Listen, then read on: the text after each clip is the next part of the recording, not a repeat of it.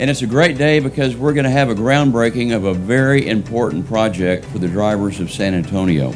And by the way, San Antonio is the fastest growing large city in the entire United States. Oh, this is just so exciting for us. And it's not just for TxDOT, but really the communities, the stakeholders. I mean, this project has been years in the making. So here we have a $1.5 billion project on IH-35 from Loop 410 up to FM 3009, where we're going to be adding 3 lanes in each direction on an elevated lanes, and both northbound and southbound. So this is just incredible. Right now we see over 200,000 vehicles per day that travel through this area. And we're expecting that to more than double in the next 20 years.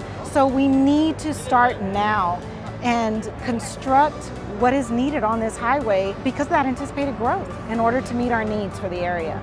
So for San Antonio, this is a huge step forward. The excitement is that this project that has been demanded for a long time for people from San Antonio, and because of the congestion, is a really, really important milestone. Today is the day. I mean, we are starting and we are glad and we are ready to perform.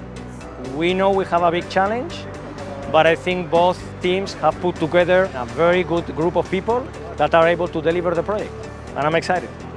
It falls to us to think about what are the needs of not only the Texans of today, but our Texans of tomorrow, so that we can keep the state of Texas the #1 state for business. And we are going to do everything we can to keep it that way and do our job with transportation.